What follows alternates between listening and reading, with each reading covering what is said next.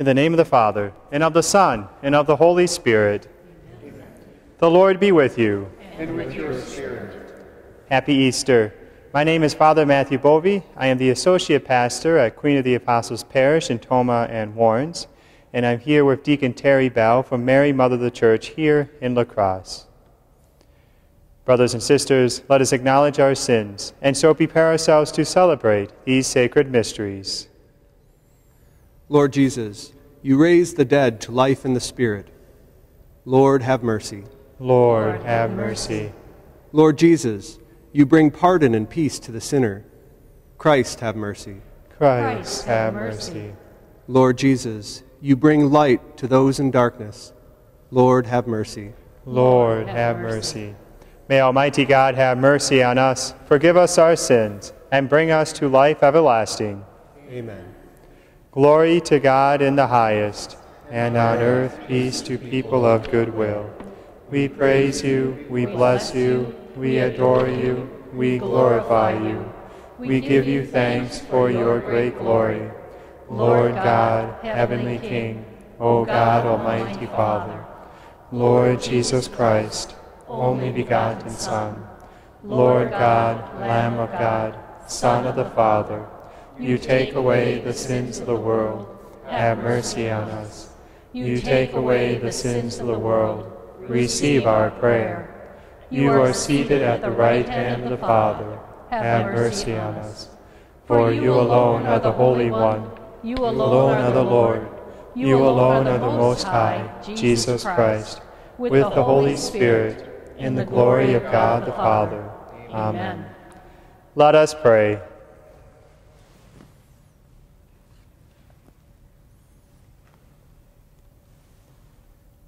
Almighty ever-living God, lead us to a share in the joys of heaven, so that the humble flock may reach where the brave shepherd has gone before, who lives and reigns with you in the unity of the Holy Spirit, God forever and ever. Amen. A reading from the Acts of the Apostles. Then Peter stood up with the 11, raised his voice and proclaimed, "Let the whole house of Israel know for certain that God has made both Lord and Christ, this Jesus whom you crucified." Now, when they heard this, they were cut to the heart, and they asked Peter and the other apostles, "What are we to do, my brothers?" Peter said to them, "Repent and be baptized, every one of you, in the name of Jesus Christ, for the forgiveness of your sins, and you will receive the gift of the Holy Spirit.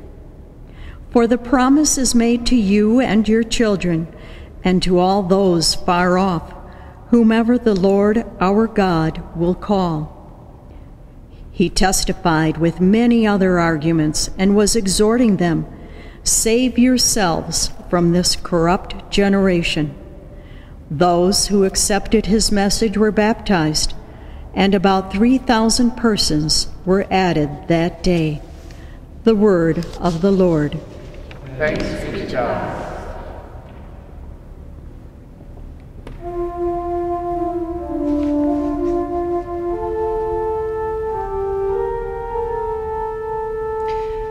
The Lord is my shepherd, there is nothing I shall want. The Lord is my shepherd, there is nothing I shall want. The Lord is my shepherd, I shall not want. In verdant pastures he gives me repose. Beside restful waters he leads me. He refreshes my soul. The Lord is my shepherd, there is nothing I shall want. He guides me in right paths for his name's sake. Even though I walk in the dark valley, I fear no evil, for you are at my side. With your rod and your staff gives me comfort. The Lord is my shepherd, there is nothing I shall want.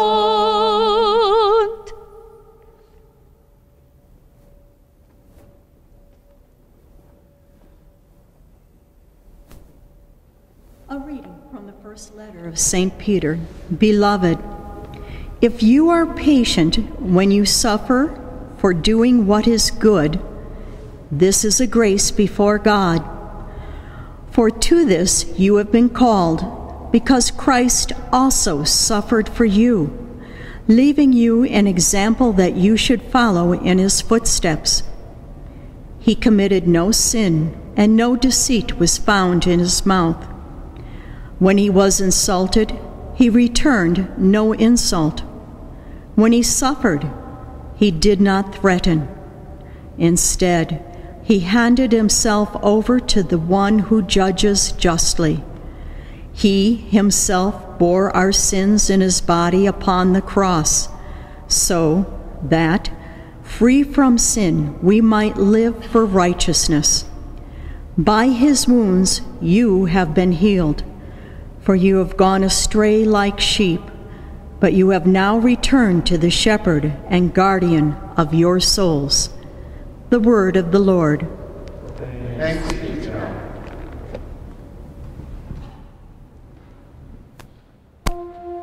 God. Alleluia, alleluia, alleluia, alleluia, alleluia, alleluia.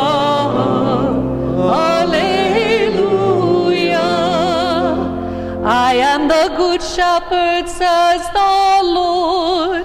I know my sheep, and mine know me. Alleluia, alleluia, alleluia. The Lord be with you. And with your spirit. A reading from the Holy Gospel according to John. Glory to you, O Lord. Jesus said, Amen, amen, I say to you, whoever does not enter a sheepfold through the gate, but climbs over elsewhere, is a thief and a robber. But whoever enters through the gate is the shepherd of the sheep. The gatekeeper opens it for him, and the sheep hear his voice, as the shepherd calls his own sheep by name and leads them out. When he has driven out all his own, he walks ahead of them, and the sheep follow him, because they recognize his voice. But they will not follow a stranger. They will run away from him, because they do not recognize the voice of strangers. Although Jesus used this figure of speech, the Pharisees did not realize what he was trying to tell them. So Jesus said again, Amen, amen, I say to you, I am the gate for the sheep. All who came before me are thieves and robbers, but the sheep did not listen to them. I am the gate. Whoever enters through me will be saved, and will come in and go out and find pasture. A thief comes only to steal and slaughter and destroy. I came so that they might have life and have it more abundantly. The Gospel of the Lord. Praise to you, Lord Jesus Christ.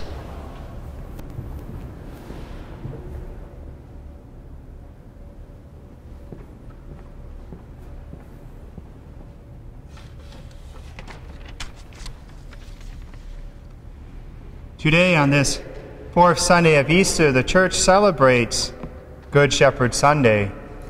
Good Shepherd is a very well-known image, and it's a very beautiful image of our blessed Lord Jesus. Now today in the Gospel reading, Jesus uses veiled language to teach divine truth, at least at first. He goes on to explain a little bit about what he means, about the gate, the thieves and the robbers, the sheep, and the sheepfold. So Jesus is the Good Shepherd. He's also the shepherd who stands at the gate, ready to open the gate for his sheep. The sheepfold is the church. It's the church. It's where the sheep come to be protected, to have a very green, verdant, lush pasture to grow in. The Father knows the Son, and we come to know the Father through the Son. And we can also come to know the Son through the church. Jesus is the gate to the sheepfold, and so he's the one who opens us to the life within the church. The church that the soul of it being the Holy Spirit by which we are given life. And the shepherd, the gate, is there to protect us. The shepherd guards us against many attacks. He prevents anybody from coming through the gate. And so the robbers and the thieves try to sneak in. They come to harm the sheepfold through deceptive ways, or sometimes they can come with violence. And of course, sometimes we have to endure that, but overall, spiritually, the shepherd is there to protect us, to protect the sheepfold, the church, and us sheep. At this time and place, when Jesus talks about the sheep, hear the voice of the shepherd, during this time, many flocks would come into the sheepfold, though many shepherds would bring their sheep in. When morning comes, the shepherds would call to their sheep. The sheep, knowing their shepherd's voice, would come back to him, and they would go about their day. We are called to do the same. If Jesus is our shepherd, we have to learn to hear his voice and no other voice. The robbers and the thieves can be Satan and his minions. It can be the allurements of the world, or sometimes it can be ourselves. But through all those voices, we train our ears to hear only the voice of the Good Shepherd. We must heed only the call of the Good Shepherd.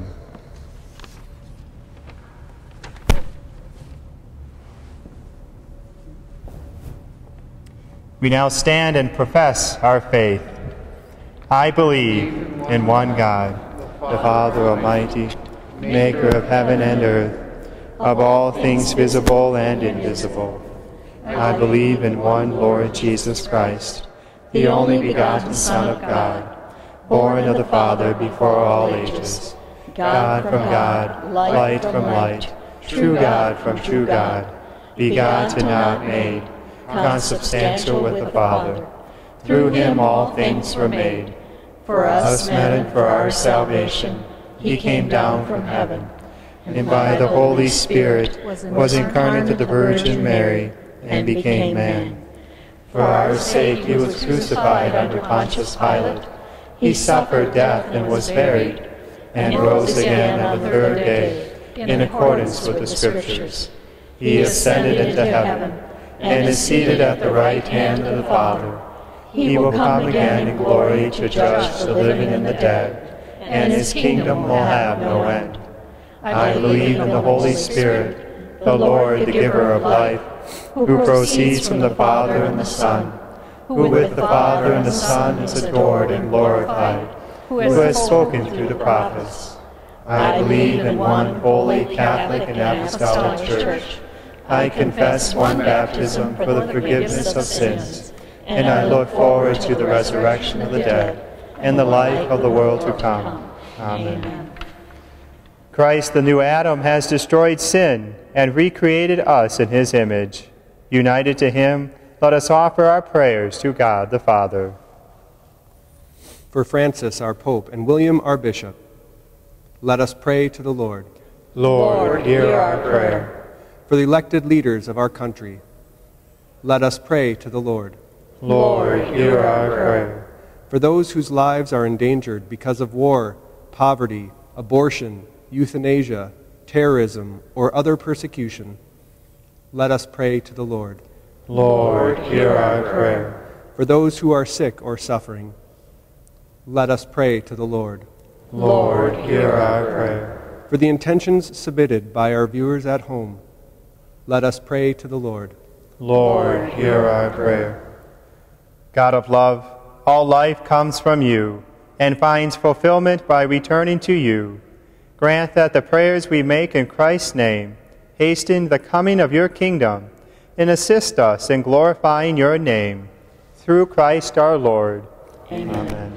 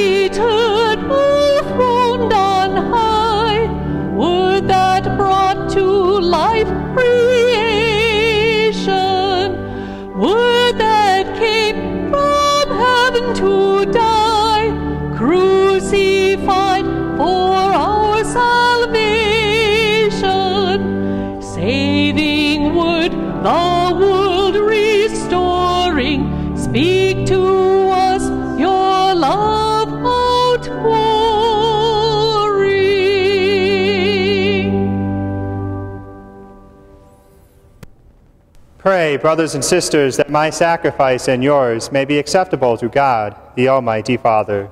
May the Lord accept the sacrifice at your hands, for the praise and glory of his name, for our good and good of all his holy church.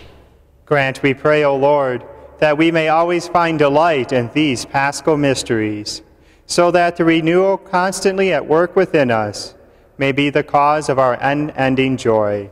Through Christ our Lord. Amen. The Lord be with you. And with your spirit. Lift up your hearts. We lift them up to the Lord. Let us give thanks to the Lord our God. It is right and just. It is truly right and just, our duty and our salvation, at all times to acclaim you, O Lord, but in this time above all, to laud you yet more gloriously, when Christ our Passover has been sacrificed. For he is the true Lamb, who has taken away the sins of the world. By dying he has destroyed our death, and by rising restored our life. Therefore, overcome with paschal joy, every land, every people exults in your praise, and even the heavenly powers with the angelic host sing together the unending hymn of your glory, as they acclaim. Holy, holy, holy Lord God of hosts, heaven and earth are full of your glory. Hosanna in the highest. Blessed is he who comes in the name of the Lord. Hosanna in the highest.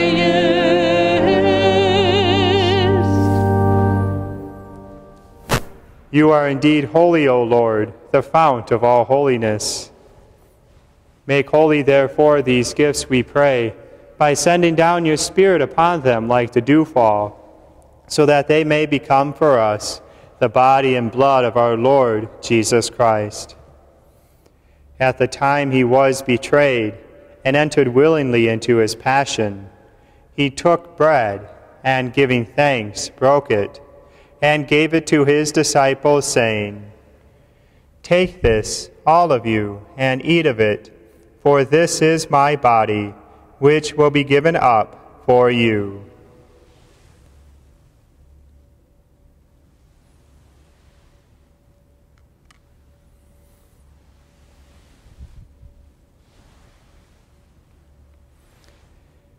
In a similar way, when supper was ended, he took the chalice, and once more giving thanks, he gave it to his disciples, saying, "Take this, all of you, and drink from it.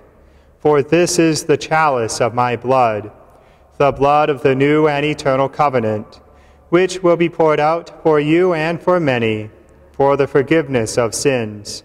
Do this in memory of me.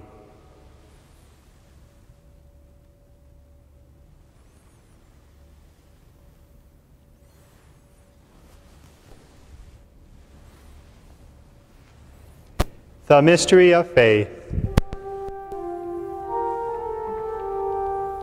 We proclaim your death, O Lord, and profess your resurrection until you come again.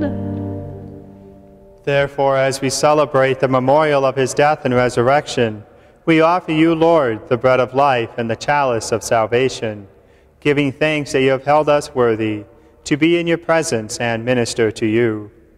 Humbly we pray that, partaking of the body and blood of Christ, we may be gathered into one by the Holy Spirit. Remember, Lord, your church spread throughout the world, and bring her to the fullness of charity, together with Francis our Pope and William our Bishop, and all the clergy. Remember also our brothers and sisters who have fallen asleep in the hope of the resurrection, and all who have died in your mercy. Welcome them into the light of your face.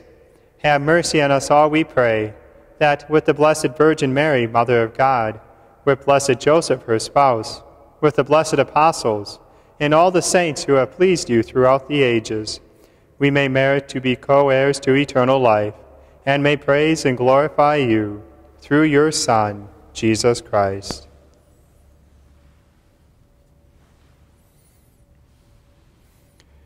Through him, and with him, and in him, O God, Almighty Father, in the unity of the Holy Spirit, all glory and honor is yours, forever and ever. Amen.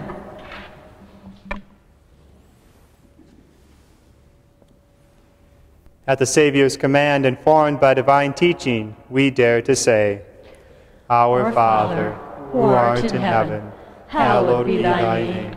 Thy kingdom come, thy will be done, on earth as it is in heaven. Give us this day our daily bread, and forgive us our trespasses, as we forgive those who trespass against us. And lead us not into temptation, but deliver us from evil. Deliver us, Lord, we pray, from every evil. Graciously grant peace in our days, that by the help of your mercy we may be always free from sin and safe from all distress, as we await the blessed hope and the coming of our Savior, Jesus Christ. For the kingdom, the power, and the glory are yours, now and forever. Lord Jesus Christ, who said to your apostles, Peace I leave you, my peace I give you, look not on our sins, but on the faith of your church, and graciously grant her peace and unity in accordance with your will, who live and reign forever and ever. Amen. The peace of the Lord be with you always. And with your spirit. Lamb of God, you take away the sins of the world. Have mercy on us. Lamb of God, you take away the sins of the world. Have mercy on us. Lamb of God, you take away the sins of the world. Grant us peace.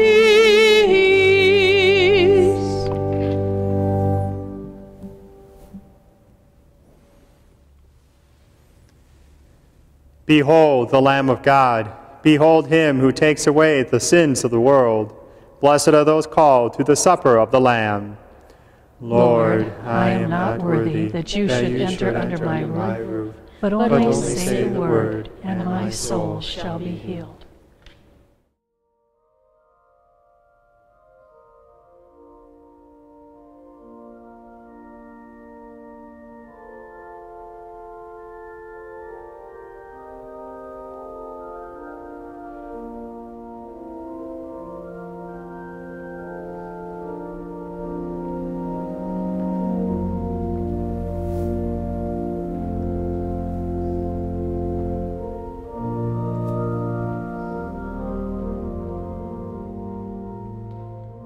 My Jesus, I believe that you are present in the Blessed Sacrament. I love you above all things, and I desire you with all my heart. Since I cannot now receive you sacramentally, I ask you to come spiritually into my heart. I embrace you as if you were already in my heart, and unite myself to you completely. Please do not let me ever be separated from you. Amen. Let us pray.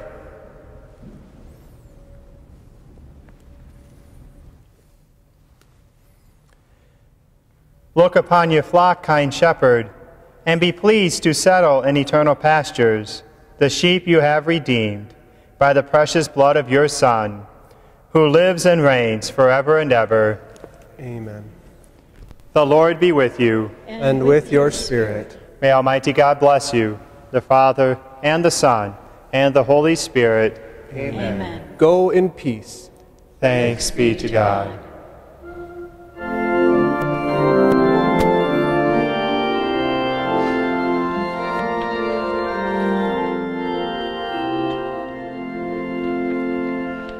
Be joyful, Mary, heavenly Queen. Be joyful, Mary. Your grief is changed to joy serene. Alleluia. Rejoice, rejoice, O Mary. The Son you bore. Hi everybody, Bishop Callahan here. Welcome as we gather together to celebrate the Holy Sacrifice of the Mass. I am so happy that you have joined us, and I continue to pray with you and with all the members of our diocese as we pray for the sick and we pray for your families and your friends. God bless you, and thank you for your support of the Sunday Mass.